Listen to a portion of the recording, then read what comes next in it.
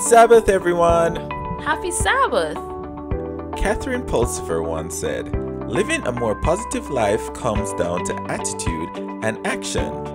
Please stay with us as we go through this week's lesson titled, Developing a Winning Attitude. The memory text is taken from 1 Peter 3, verse 15. But sanctify the Lord God in your hearts, and be ready always to give an answer to every man that asketh you a reason of the hope that is in you, with meekness and fear. Sabbath afternoon. The more we study Jesus' life, the more we marvel at his ability to accept and affirm people. His mercy extended to even the vilest sinners. The depth of his forgiveness was infinitely deeper than the depths of their sin. His love knew no bounds. Jesus never exhibited a tinge of pride or superiority. In this week's lesson, we will explore more deeply Jesus' attitude toward people and discover how to apply these principles in our own lives. Sunday, receptivity to the gospel. Jesus saw what the disciples did not see, receptive hearts.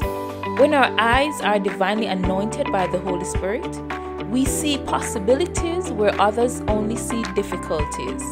We see a rich harvest of souls for the kingdom of God where others only see barren fields.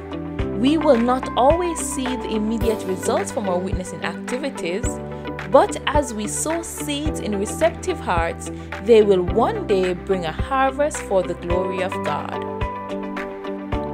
Monday, an attitude adjustment. Our attitudes often determine our ability to influence others. A harsh, critical, and unfriendly attitude is going to drive people away from you. The woman in Matthew 15 is a Canaanite. Jesus gives her one of the greatest compliments any religious teacher could ever give.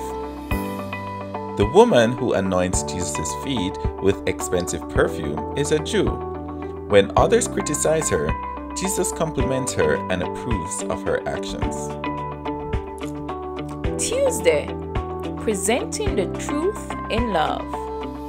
Friendship alone will not bring people to Christ, but unfriendly attitudes may drive people from Christ.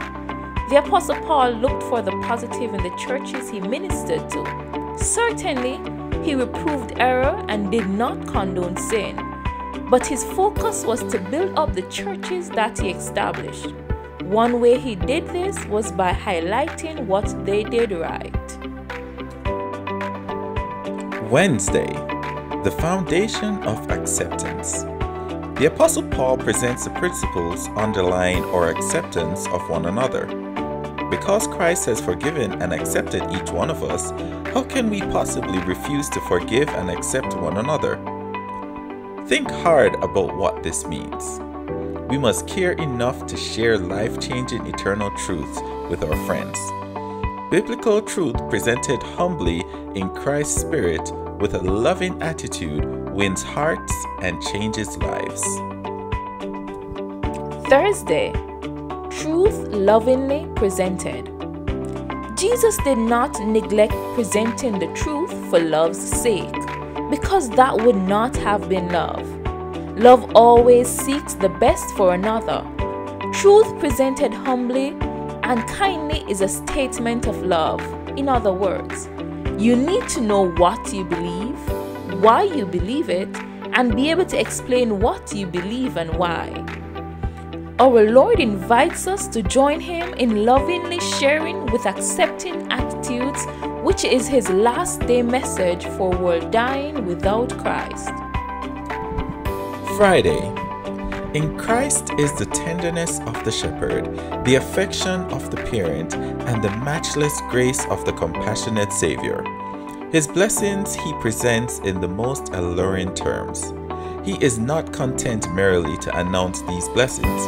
He presents them in the most attractive way to excite a desire to possess them. The wonderful love of Christ will melt and subdue hearts, when the mere reiteration of doctrines will accomplish nothing.